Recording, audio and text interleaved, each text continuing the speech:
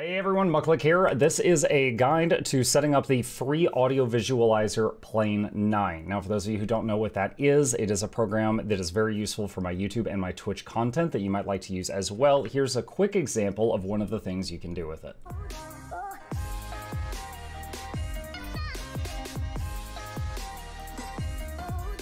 Pretty cool, right? And that is just one of hundreds of examples of very easy to set up things you can do with it, which can make your stream be right back screen, your intros, your outros, all more interesting, or you could even have the jumping bars along the bottom for the entire show if you think it looks nice on your show. So to get started, we're going to download this free program, which is done simply by going to www.plane9.com/download. Click the big green free download button, run the program. You may be prompted to give it permission. Hit yes. Click through all the next buttons and install it. For my purposes, I don't need the screensaver, so I'm just going to cancel that and hit finish. Now, there are two main things that are going to be available from your start menu that we're going to use to set this up. The first is configure Plane 9. Open that up. Now, once here, you can click some different things that you think look nice and try them out. You could see the thing that I often use with the turntable in the inside cube is right here, but I could also, let's say I wanted to try the smoke and see what that looks like. So I've got that selected. Now, what you will want to do to save this is over here on the right hand side there are playlists. If you use one of the default ones, it will constantly swap between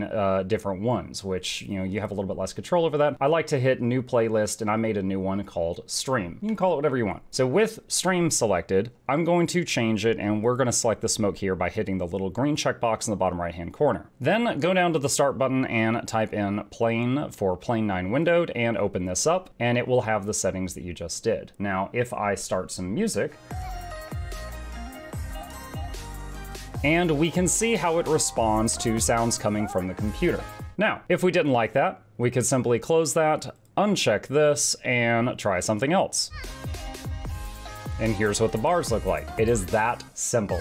So that's how you get it set up in here. Now, how do we connect this program to our software to use it with our projects? Now, what I'm gonna do is put it back to the way that I like to have it set up with the turntable in the inside cube. And we're gonna uncheck that right there and see I've got 2 selected, and I can confirm over here there's only 2 selected. If this number is higher than 2, scroll through and see what else you might have accidentally left selected during your tinkering. So I can close configure Plane 9 at this point. I can close this browser page. We're gonna open up Plane 9 windowed. Do not minimize it or it will stop moving. You can have it behind the windows you're currently working in or on another screen, but you don't want to minimize it. Now, what I did for my uses is I have a starting soon screen in OBS. So what I'm going to do is I'm going to move Plane 9 onto another monitor, and I'm going to pull OBS right here. Now, go into my starting soon screen, and if you give it just a second, there's Plane 9 in the background. So what I've done is right here is music visualizer, and I've told it to capture a specific window, and it's just capturing the Plane 9 window. So it's got to be open and not minimized, and like I said, it can be behind another program if you wish to do so. And then above that, I've put some other things. For example, the word starting soon, which is a PNG file, so it's got a clear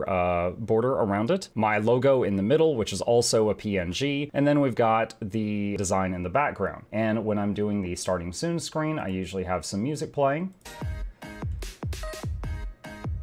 And people can basically relax and chill with the music while I am getting the stream set up. And that's truly all there is to it. There are hundreds of different combinations that you can make in here, and I do mean combinations. For example, the turntable is in the foreground, the inside cube is in the background, so those two work pretty well together. Some of the others don't work well together, but you can trial and error and try different things in here and see if there's anything you like. Great way to spice up your work if you like doing video editing, or if you're doing live streams, you can just add another little kick to it. But that's all there is to setting up Plane 9. I will have a link to the free download link for Plane 9 in the description below. Doesn't cost you anything if you'd like to use it. I get asked a lot how I set up the intro to my stream, and now I finally have something to refer people to. And as always, if you like this video, please consider leaving us a like for the YouTube algorithm. And if you've got any questions or comments about what I went over, please leave it in the comment section down below and subscribe for more similar content. Happy creating!